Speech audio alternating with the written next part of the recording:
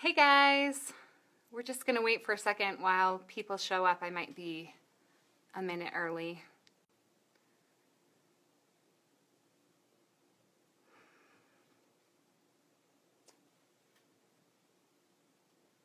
Ooh, we have one person. Welcome. I might be just a second early, so we're just gonna wait for one little bit. All right, I can't tell what time it is, so I'm gonna go ahead and start because we have about 10 minutes. Okay, you guys, so today we are going to do, with this holiday live series, we're gonna do some crafting, and I thought it would be fun to do some little pom-poms. So these little yarn pom-poms, but whenever we do pom-poms, you know, they actually kind of take a while. So I'm going to show you the fast and easy way to make pom-poms. Okay, I'm going to move my phone back so you can see. There's my light. Okay, so if you guys can kind of see my table, I can't really see it because of the comments. I'm so sorry.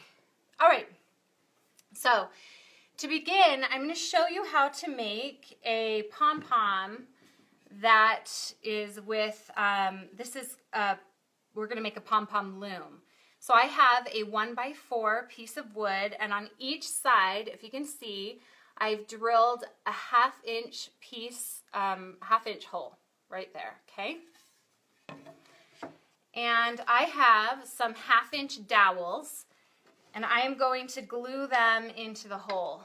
So we are going to start with this glue. This stuff is awesome. It's Instacure, and it is pretty much instant, if you will. So I'm going to fill the hole with the one glue first. And in order for it to work, it's like an epoxy. You have to spritz it with the stay, and then I'm going to go ahead and put in my dowel and pound it in there. All right, and we'll do the other side. I don't know if you can see that. I have filled that with glue, and I'm going to spritz it with the Instaset, and I'm going to put the dowel in there, and again I have to pound it in. Can you guys hear me and everything, I hope? I did one once where no one could hear me, and that was exciting. So, okay. So I'm going to just wipe off any of the extra setting glue that might have come out, and close my glue up. All right, so you have a homemade, took about a minute, pom-pom loom, okay? So the next step is you're going to start wrapping around the loom with your yarn. And I want to show you a trick when you are grabbing your yarn. I just grabbed this yarn at Walmart. I do have some links in the description for some of the products we use, like the glue, which is awesome. So when you start yarn, a lot of times people will take the yarn that is wrapped on the outside of the yarn, but you don't want to do that. Go ahead and find the end. It's usually tucked inside. Pull it out and then wrap it around and tuck it under the paper. You don't want to use that one.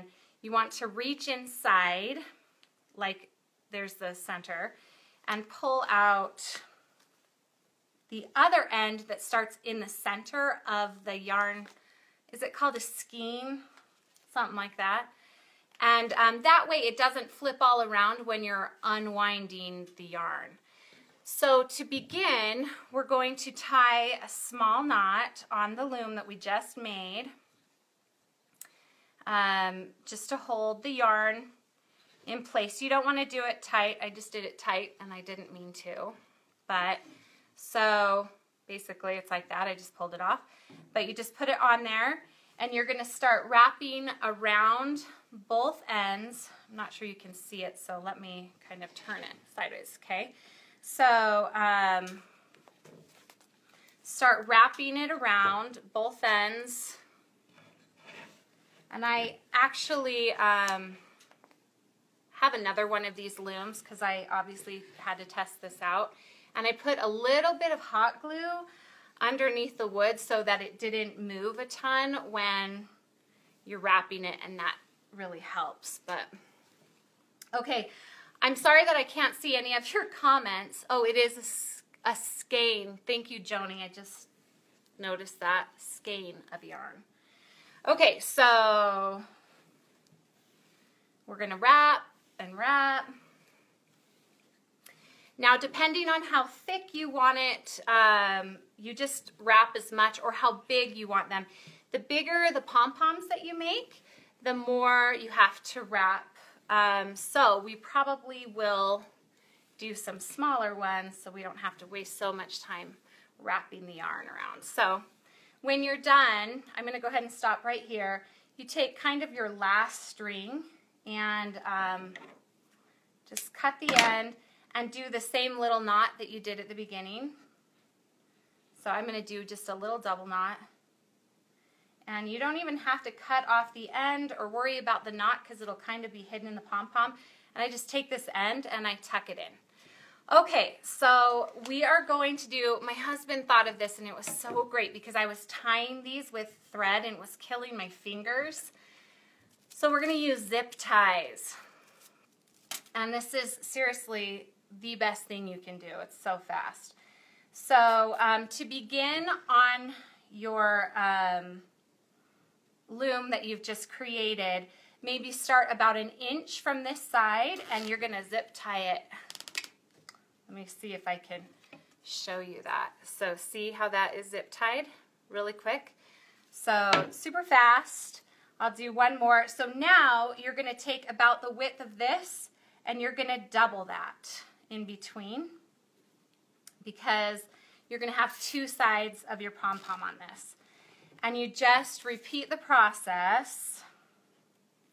And I'm only going to just show you because I have another one. Till it kind of looks like that, okay? And then you just cut off the tails of your zip ties, and through the magic of, you know, Facebook, I'm going to show you really quick.